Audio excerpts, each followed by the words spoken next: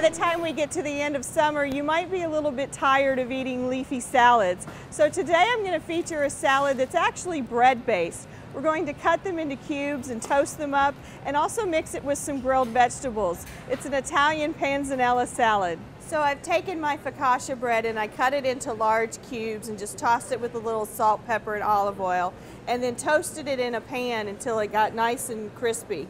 You're basically making giant croutons. So that's your base for your salad. And because these get a little hard, I'm just going to put some salad dressing over the top. You know, whatever you like. An Italian dressing would be nice. I'm using a balsamic vinaigrette, and that will help to coat the bread and soften it up a little bit. So into the salad, typically this would be just mozzarella, basil, kind of a caprese mix, but because of all the fresh vegetables we have right now, I decided to grill some eggplant, some zucchini, and tomatoes and onions, and then I just chop that up and put it into my bowl here. And then I'm going to get in my mozzarella, and then I also did an ear of corn that I grilled and took the kernels off, and then some fresh basil, and then also a few slivered almonds. That's a nice crunch that you get.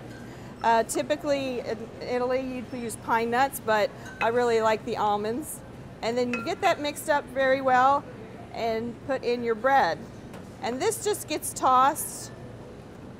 And this is a wonderful wholemeal salad. It's great for a picnic because the longer it sits, the more the flavors will meld together, and you don't have to worry about it turning on you with something that's mayonnaise based. I'm just going to get it into our bowl here.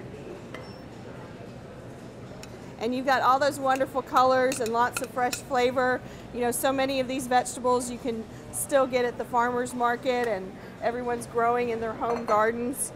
And then just top it with a little Parmesan cheese, and you have a wonderful wholemeal salad with all the fresh flavors of summer. So you can find this recipe in Wednesday's flavor section of the Tyler paper or on cbs19.tv.